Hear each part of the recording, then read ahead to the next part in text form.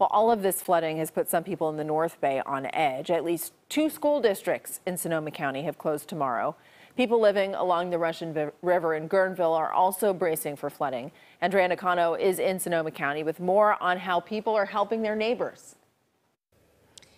I'm at the intersection of 121 and 12 just outside of Sonoma, where this roadway has been flooded for days. As the rain keeps falling, these areas have very little time to recover, making some people a little nervous with another storm on the way. The stress is draining.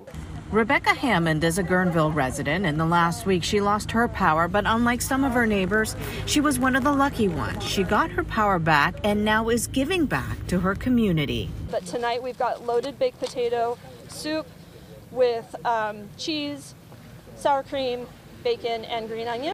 She usually comes out every Wednesday to feed the unhoused, but on this night, she's serving anyone in need of a hot meal. I also know that there's a lot of people who don't have power still, or just are tired from the rain, tired of the flood stress, whether it's flooding or not.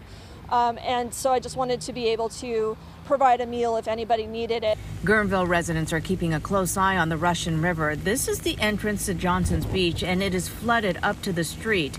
People have heard projections about the river reaching flood stage, but those projections are changing constantly. With the rain just being nonstop, the stress of whether or not the river's going to flood, that anticipation, our house is well out of flood range, and yet it still makes your stomach churn, makes your heart clench, because you're just waiting. Rocio Garcia and her family also lost their power, but she has been able to operate La Fogata food truck thanks to a generator and solar panels. Garcia says many of her customers in the last few days have been those living without power. And that's why we're here, because a lot of people don't have power, so we are here for them. Even if it's raining, if the weather let us to be here, we'll be here. As the latest round of the storm drenched the North Bay, the residents' biggest concern is this is far from over.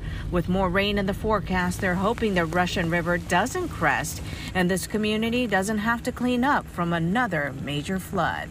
It's been doing this roller coaster thing, and the roller coaster gets really close. And I know that the low-lying areas are getting hit, and the creeks are backing up.